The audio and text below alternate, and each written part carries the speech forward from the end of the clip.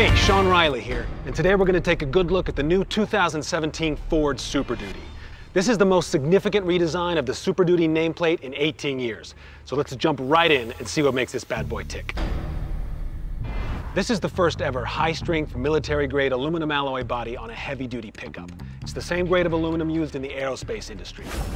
Now, the weight saved by replacing steel with aluminum has allowed them to beef up other components in the truck. That translates into better performance, capability, and durability. Start with all of those upgrades, and then drop in one of the diesel or gas engines that Ford has developed in-house, and you'll be able to tow more than any other heavy duty.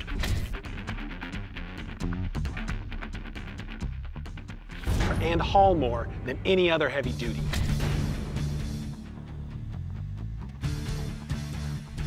And do it with ease.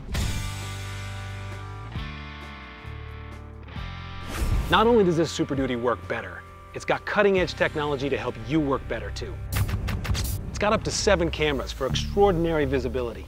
Cameras are available even on the base model Super Duty. It's got features that make the job of towing easier, less stressful, like a blind spot alert for your trailer.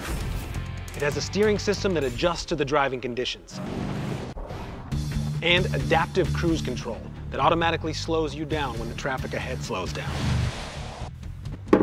It's even got an LED lighting system to help you work better at night. A state-of-the-art interior setup puts you in control of everything. There's more headroom and more legroom. In fact, all the cabs are longer, anywhere from 3 to 6 inches depending on the cab.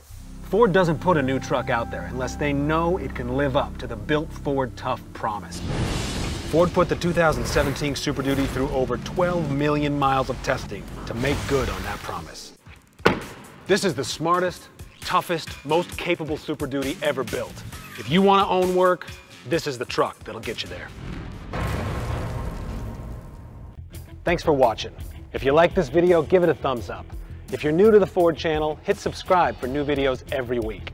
Work hard, but work safe. We'll see you next time.